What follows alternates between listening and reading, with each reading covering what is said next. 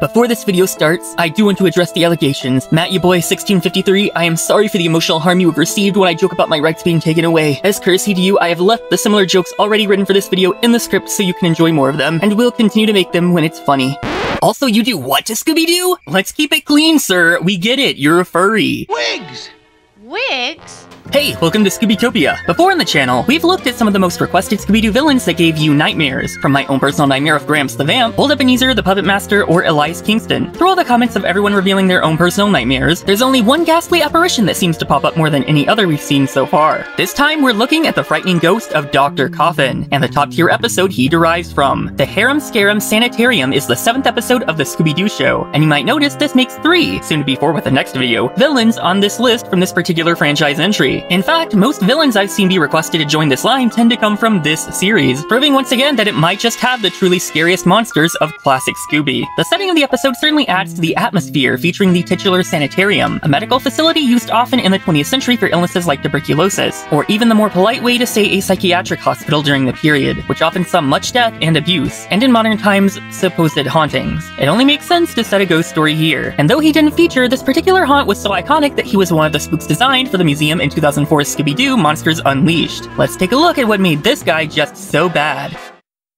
The episode gets us right in on the action with this guy, having him stand right over Niagara Falls, somehow, looking for his next victim as he spots the gang trying to find the US border in the rain.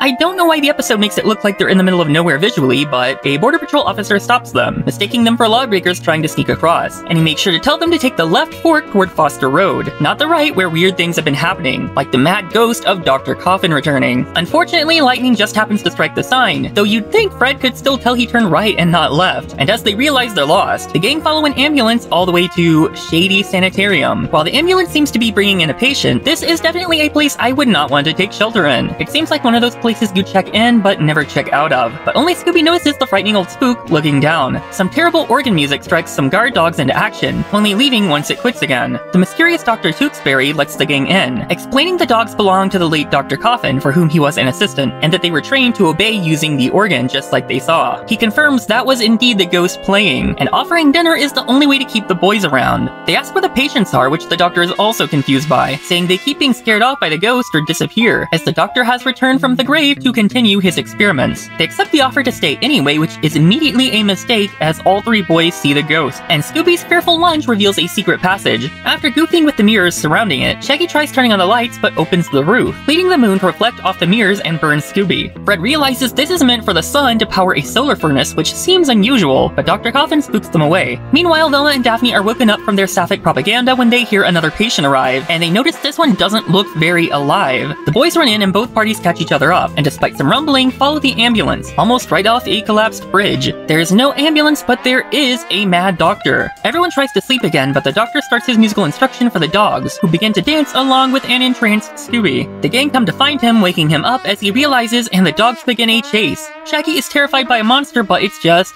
wigs. Do you wear wigs? No, I do not. Have you worn wigs? No, I have not. You are a beautiful man. A beautiful man. Will you wear wigs? More of that LGBT propaganda. Won't someone think of the Ron DeSantis's and Matt, your boy 1653s of the world? Oh, excuse me, madam. Why, it's Scooby and Shaggy. And the pile of wigs! They wonder what a sanitarium could be doing with all these wigs, but obviously this is just where the new season of Drag Race is being filmed. The boys check out the doctor's lab and fool around until he catches and chases them. Luckily, they're ready to give him their own doctor's visit, but it doesn't help long as he continues to find them everywhere they hide. Meanwhile, the others find what seems to be a morgue full of all the dead patients. It's not what you think, Daphne.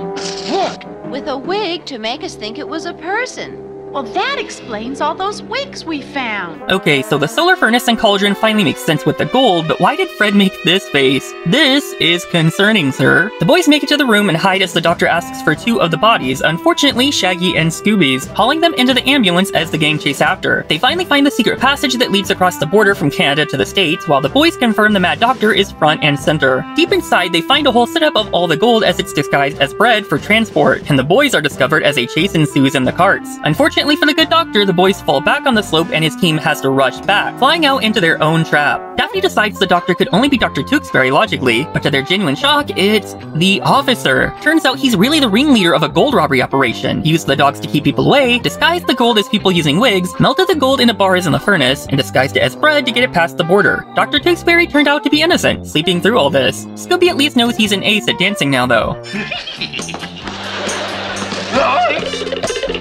And like Scoob's a great runner, too!